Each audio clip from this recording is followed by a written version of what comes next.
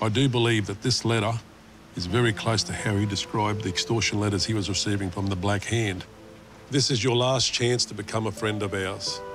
If you fail us this time, you know what to expect. You have to put the money under the lookout for train sign, and we advise you to take this seriously. Your friends, the Black Hand.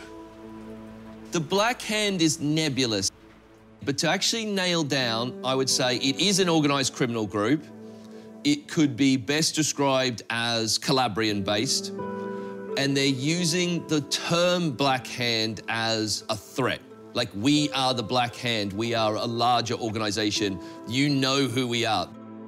Amongst Italians, predominantly from the south, this is super threatening stuff. Many Italian immigrants did get targeted. Right. A lot of farmers paid. For those who paid, they were virtually left alone. For those who didn't pay, the consequences were quite hard. So my father was a cane cutter here. Yeah. My father had no intentions of paying this money. He made it clear, he said, I'm not afraid of you. He put the word out there that he wasn't going to pay this money. They started coming after him. And they put a bomb underneath the crawler tractor that I still own today. I still got it on the farm.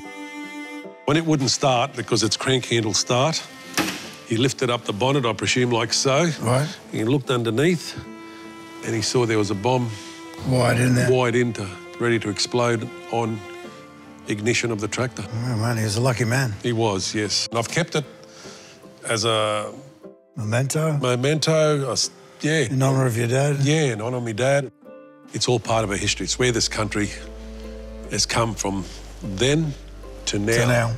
And It's not just about the Black Hand, it's not just about all that stuff. No. It's kind of about, like, people like, you know, your father and the people around him, about how they came from adversity, they came to a new country to build a new life, overcame adversity again here. Hardships here. Yeah, and then still managed to build a whole community, a town, life. Yes. Well, let's see if we can crank it up without it blowing up. Let's try, eh?